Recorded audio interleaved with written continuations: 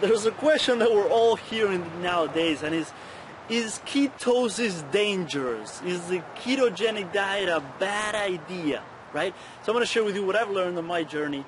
And one thing that I've learned is that it might be our body's preferred state, right?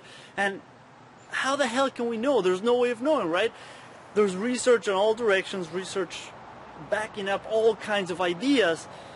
So I think the best way to know is just to try it out. Just try it, right? I don't think anyone's going to die from a ketogenic diet. I think if you just try it out, you'll see for yourself, is this the right diet for me? Is this the right diet for me at this point in my life? Because it all changes, right? We're very dynamic. And some people don't support that idea, but a lot of people do, right? Your metabolism will change throughout life, throughout seasons, throughout the year. So, I don't know, give that a try and see what happens, right? Then there's also that idea that a lot of tissues actually prefer ketones. So, who knows, it might actually be a great source of fuel. It might actually be a great metabolic state to be on, right? I don't know.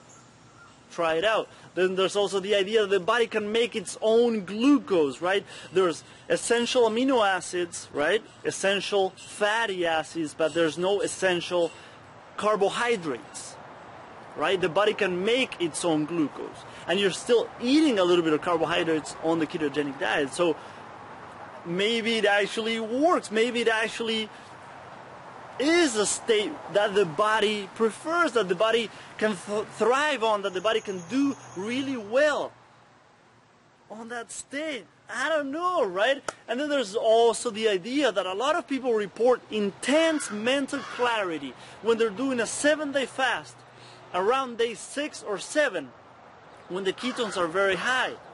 So, and there's a ton of research and ideas and people supporting the fact that it does support mental clarity and mental function and all that.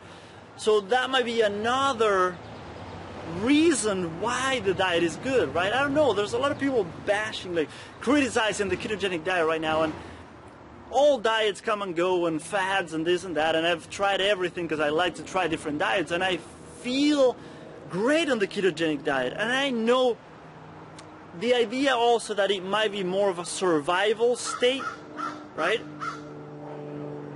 Which, I don't know, it might be true. So maybe that's where we feel better, because there's a lot of reasons. I won't go into that right now because I don't want to make the video too long. But it could be that that's why, right? It's more of a survival state.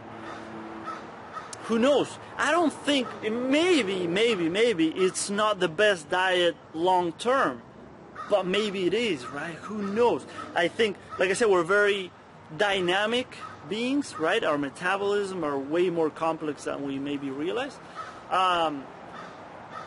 So it might not be the best long term, but I think it's worth trying and seeing how your body reacts, right?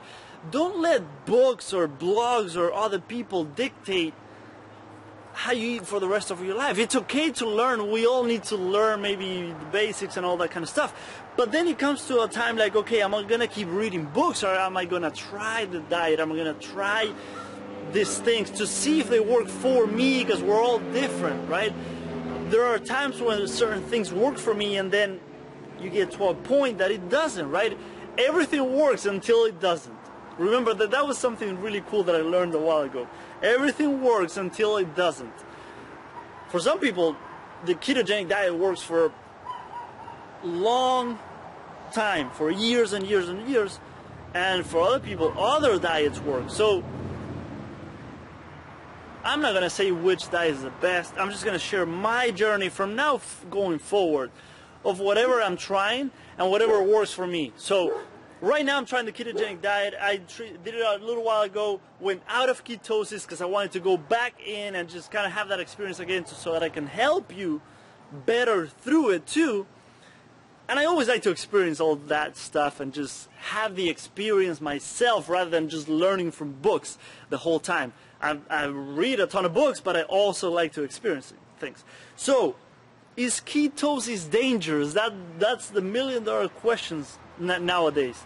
I don't know. try it out, please. Just if you feel, right, I don't think it's for everyone, but if you feel inspired to give it a try and see how your body feels, then give it a try, right? No one, that's the other thing too, no one will care more about your health than you, right? That's why I've taken my health in my own hands, like being responsible for my own health. And I think trying different things, I think that's how we get there, right? I learn so much more about my body the more that I try things. It's a constant evolution of learning more about my body, and I love it. I love it because I don't know, I feel more connected to my body, and I feel better, and I continue to heal and just have more energy, and it's beautiful, beautiful, beautiful journey. So that's it. Is ketosis dangerous? I don't know. What do you think? Let me know below, and a lot more tips on ketosis coming soon. Have a good one.